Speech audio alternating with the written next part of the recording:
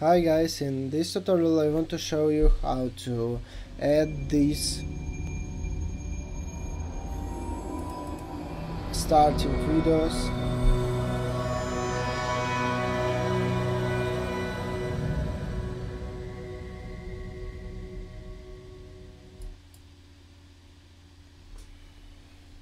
So how to do this? It's very simple too. You need only to set up your folder in the content browser. So you need to add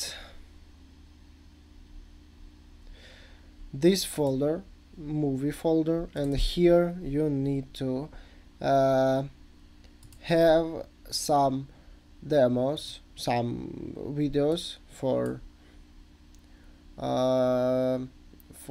this tutorial. I add this video in the folder in the Google Drive. You can also download it. So you need to put it here by MP4 variant of this video, and then you need to open project setting, open movie, and add here plus and add this video here.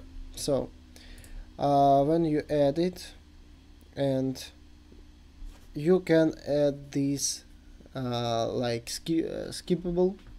I also have it. You can do it, or maybe set it false. By default I have it true.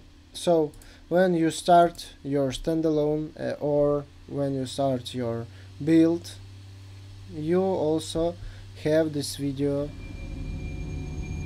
in your screen.